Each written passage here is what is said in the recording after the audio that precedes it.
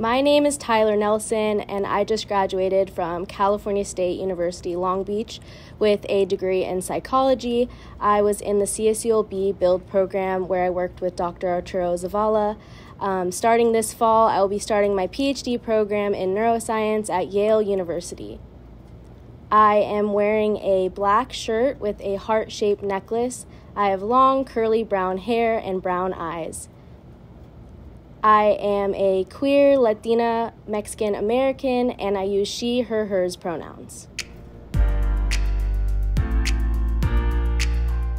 Yeah, so I grew up in Fullerton, California, and I was actually adopted. So I was adopted at a really young age, so I just remember growing up with my family in Fullerton, and my brother was actually an in vitro baby as well, so when they adopted me, they weren't expecting to have another child, and so my brother and I are only 2 months apart, so I kind of had a built-in best friend growing up. I remember that in high school I took AP psychology, and I really enjoyed that class, and I just remember from that point on I was like, oh, I'm going to major in psychology when I go to college. And then once I was in college, I realized that psychology could mean so many different things, and that neuroscience or behavioral neuroscience fell underneath that umbrella. And so I think it's probably started in high school with AP psychology, but really sprouted into science and research and the scientific community when I went to college. Well, I definitely never had I want to be a scientist when I grew up or anything like that. I thought that I was going to be a marriage family counselor and do therapy and be a MFT. And then once I took psychobiology, which was a course requirement that I had to take in the psychology major, and I met Dr. Zavala. He was what really inspired me to be a scientist. He also is Mexican, and so we shared that identity right off the bat. And so just seeing how inspiring he was and how important science was to him and his research, I was like, oh, that could be me one day. And so once getting into his lab, getting into the research lab, and actually having hands-on experience as a researcher and scientist, that's when it all clicked for me, and I was like, oh, I'm gonna be a scientist.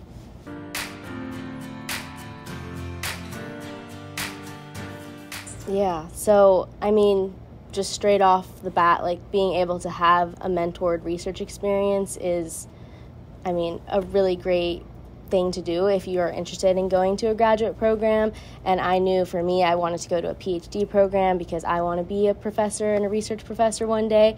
So I knew that involved a lot of research. And so the BUILD program, I was already paired with Dr. Zavala, but if I hadn't and, expressed my research interest in addiction, they would have put me with him. And that was just an amazing experience. It's very rigorous. We have to spend at least 20 hours a week. At most 20 hours a week, because we're not allowed to work more than 20, but at most 20 hours a week. But most of us did 20 hours a week because we were really dedicated to our research projects. And then in the summer, we had to work 40 hours a week, which is being a full-time researcher and scientist. So it really did, the BUILD program, having those requirements, it really does push you to be dedicated to your research and prepare you for how much research you're going to have to do in a graduate program. And then aside with the research too, we had to, do a lot of,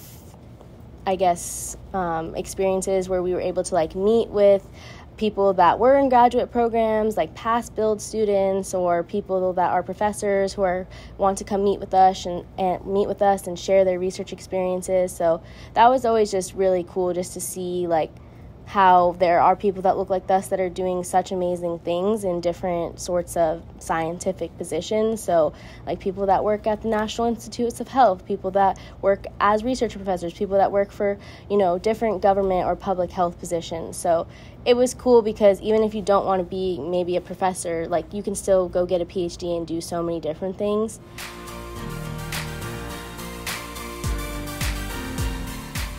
Yes, so I was terrified to reach out to Dr. Zavala when I was a sophomore, and I was like, oh, he's like gonna say no, like I don't know how to do research, I've never done anything related to research or science, like why would he want me to be in his lab? Like I'm just not gonna email him.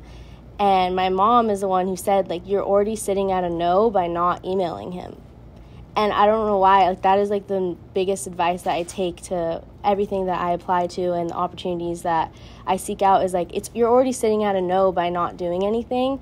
And if his class interested me and his research interested me, then I needed to reach out and see if that is an opportunity, you know, that I could take. So I emailed him and he said yes. And so I always say, reach out if you're interested in science, if you're interested in a research topic, if you're still an undergrad, go to your professor's office hours, talk to them. Like, it doesn't have to be like, can I be in your lab? But just ask them about their research, because you never know what might be interesting to you and what opportunities might come from that.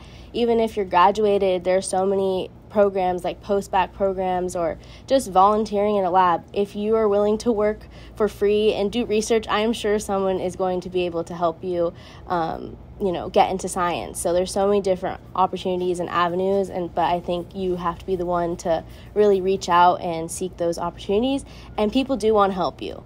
My name is Tyler Nelson, and this is my story.